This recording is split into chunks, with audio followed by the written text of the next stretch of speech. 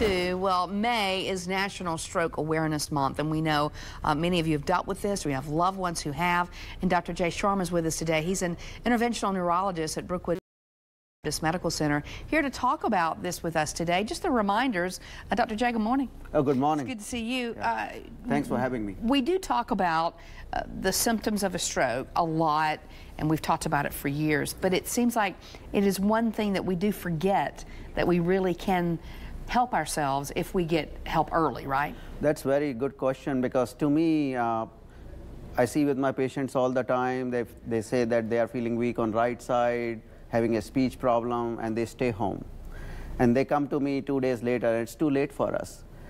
Stroke, so you could have stopped what was progressing if they'd come earlier. So in our world, we say time is brain. So if someone is having a stroke, that means they are not getting enough blood flow to the brain.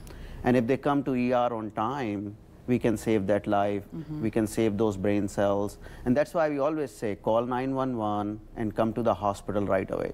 You got into wanting to be this kind of physician because of something you saw early on in your life, right? Yes, so I was in my medical training, and I saw this young girl in 40s, and she came to us with stroke-like symptoms of right-sided weakness, speech problems. And we were able to save that life, and that led me to do what I do today.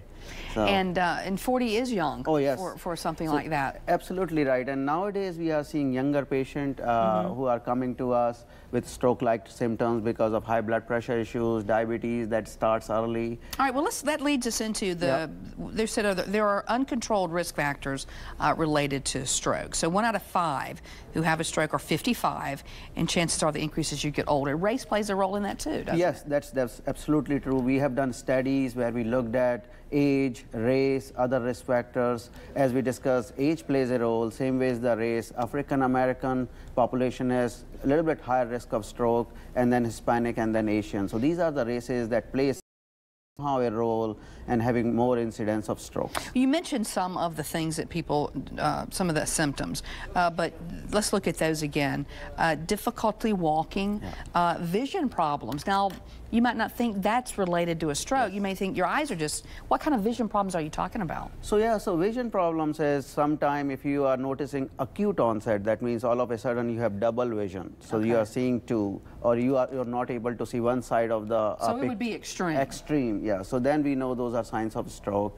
And as I always say, you have to come to ER right away, because what I'm seeing in the community is people don't come to the hospital. And my recommendation is, if you want to save that brain, save that life, call 911 and come to the hospital. There's a 3-hour window. 3-hour window. So nowadays we have different type of treatments, but if someone can come within that 3-hour window, we can start the clot buster medication and save that life.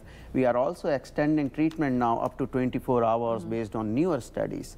So as an interventionalist at Brookwood, we can help you up to 24 hours if someone is having stroke-like symptoms. All right, it's just don't take it seriously, and don't think you're overreacting by calling and getting it checked. Dr. J. Sharma from Brookwood, thank you. Oh, thanks for having me.